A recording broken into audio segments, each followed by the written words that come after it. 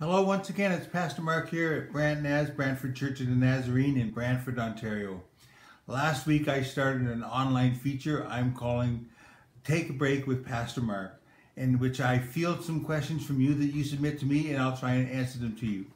This week's question that we have comes to us, just let me find it here for us right here. But this week's question is, why do some people pray to Jesus when Jesus told us to pray directly to God? Why do some people pray to Jesus when Jesus told us to pray directly to God? And it goes on to say, I get the Trinity, but the three seem to be separate in the Bible, or separated in the Bible. So kind of a two-part question that we have there that I'm going to respond to. One about the Trinity of God, and one about prayer and how they relate to each other. So I'm going to answer, deal with the part about the Trinity of God first, and then respond to the portion about prayer. The word Trinity is not used in the Bible, or Trinitarian is not used in the Bible. But when we take the whole of Scripture together, all of the Bible together, we see where God is a triune God. God the Father, God the Son, and God the Holy Spirit. Now, we need to understand He's not three gods rolled into one. Three distinct persons, three distinct roles, one God like that. We can get any description that we put on God is going to fall short. But we can get our minds around the concept of Trinity, and a couple of illustrations I'll use to try and help us do that. One is, I'll use myself for an example. I am a son to my parents, I am the husband to my wife, and I am the father to my children. So I'm son, I'm husband, and I'm father. So we have that concept, if we can call it a trinity, of three things in one being already.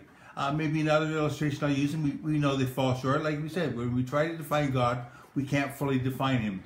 But another concept of a trinity can be the Son. The Son is three different, can have three different parts to it. It can have its matter, it can have its light, and it can have heat. The matter burns, creating light, which creates heat. So we see three in one. So this concept of a Trinity is not foreign to us and not strange to us.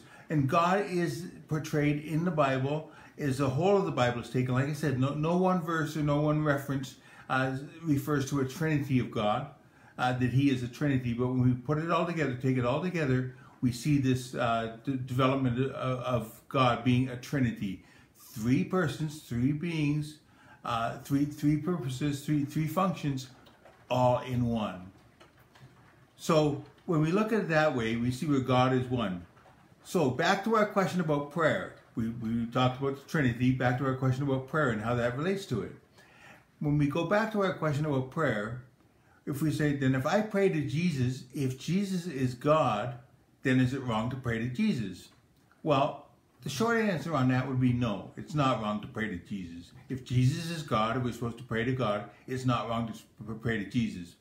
But let me add a but to that. Let me add a caveat to that.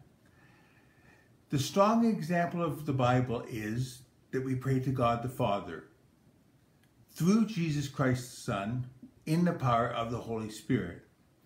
Does that mean we shouldn't pray to Jesus? No. We even see in Acts chapter 7 where the martyr Stephen is being stoned and he calls out to Jesus and he speaks directly to Him and he acknowledges what's happening to him and he calls to Jesus in prayer. So we see where that is an example of where somebody has prayed to Jesus.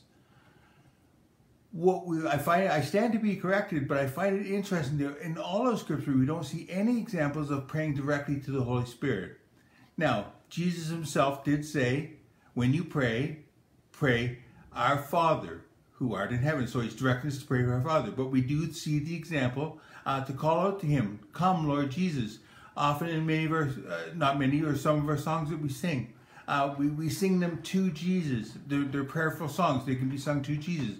But the typical normative example of Scripture is we pray to God the Father, through God the Son, in the power of God the Holy Spirit to do that.